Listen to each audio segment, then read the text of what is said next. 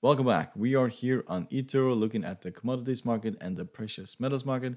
And this is going to be my daily forecast for Tuesday, December 10th, 2020. If you'd like to support our channel, you're welcome to hit the subscribe button down here in the corner. Hit the like button and the bell button to see our newest videos. And you're welcome to join us over at Patreon, where you can get access to our full technical analysis, our signal service, and also our live trades and courses. And we'll start by looking at the US dollar index. And as you can see, we have steadily started to appreciate in the US dollar index, but this just looks like very weak growth. So there's a lot of noise in the market today. The Nasdaq fell significantly, mainly due to depreciation here, but also due to the stimulus talks in the United States. So that's a buying opportunity for the Nasdaq because of course it will increase in time, and the cheaper it gets, the basically the better opportunity it is. But we also saw most commodities fall today, but also some big rises. For example, gold fell significantly, and also oil fell today as well, in the part of the day, but recovered also. So it's been basically all over the place. So if you look at the technical indicator for the US dollar index, they are starting to look more bullish. We are still on the edge of being oversold. The CCI is becoming more positive. The same goes for the stochastic, and also the MACD is turning around. But I don't think that we're going to go much higher than the 20 exponential moving average. That is at 91.58. So if we rally up to here, then of course we'll see more bearishness in the commodities market, indices, and so on. So let's look at oil. So as you can see, we have basically been all over the place, rallied up towards the 46.29, and then decreased down to 45.06. But we haven't broken this 45 level. And I did expect us to break and go all the way down to 44. That was where I thought we were going, but we'll probably go there within the next days. So these are the previous highs here at 33.5, but the 20 exponential moving average is probably it's going to be the bottom of this market before we rally again. If you see the technical indicators, they are looking more bearish in this market. So we'll probably see an increase in the US dollar index and a decrease in gold, and also in oil.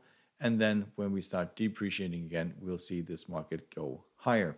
So target here is most likely $50 range, and we'll trade in between the 50 and all the way down to the $35 range in the coming future. But at this point, if we get down to the 20 exponential and that proves to be supportive, then that is a possible buy-in for this market. No one's just basically shorting this until we basically break the 20 exponential and head towards the 50 or even lower. So we'll start by looking at natural gas as well. So as you can see, we have tried to rally, but it really failed. So this is not a good sign for natural gas. We rallied up towards 2.5 and then decreased again. So at this stage, I think we are almost certain that we're going towards that 200 moving average, and that's around 2.2447. And that will be interesting whether or not we find major support there and can start buying this again towards the 20 exponential and the 50.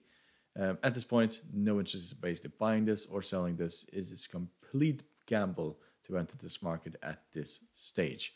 So let's look at gold. So as I said yesterday, we are seeing just more of the same. We found major resistance here at the 50, and today we absolutely collapsed nearly 2%. And yes, what can I say? It's just more of the same. We rally up towards the 50 and we pull back. Rally up to 50, pull back, 50, pull back. If we rally above, then we have a massive pullback, and so on. And we're just going the same way.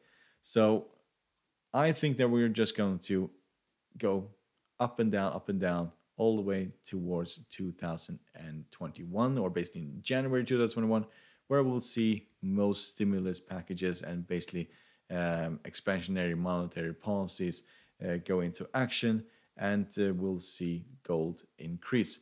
So we have this triangle here. We didn't even get close to that. And we have another one here. And what I think is going to happen is that we are just going to travel sideways towards the corner here of this triangle. And that is basically in next year. So we may head towards the upper part. That is possible, but expect this to happen. We may head towards the lows here and then expect this to happen. So I see these as selling and buying opportunities every time we get close to these two resistance line and support line. So I don't think we're going to see significantly high levels until we break above this resistance line. And at this point, first of all, we need to break the 50 moving average in order to go higher. And we did not do that. The 200 moving average, of course, will also act as a support. But if we go down towards this support line, then expect this to rally. So selling opportunity, buying opportunity. If you look technical indicators for gold, they are all over the place. CCI is negative, RSI is negative, but MACD and stochastic are still fairly bullish. So hope you find this helpful. You're welcome to support the channel by subscribing, hit the like button, the bell button to see our newest videos, and you're welcome to join us over at Patreon. The link is down below. Good luck and thank you very much.